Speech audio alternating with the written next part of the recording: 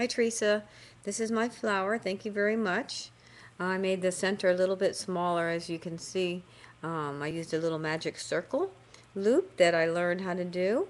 You've got mail. And so anyway, for some reason the inside turned out a little bit, the petals turned out that there were only 7 instead of 8, but I still think it looks pretty good. And I just want to thank you for your tutorials, and I hope that everybody can make one of these. I think I'll probably just put it on a little sweater or something, and I think it'll look really, really pretty. Thanks again. Bye.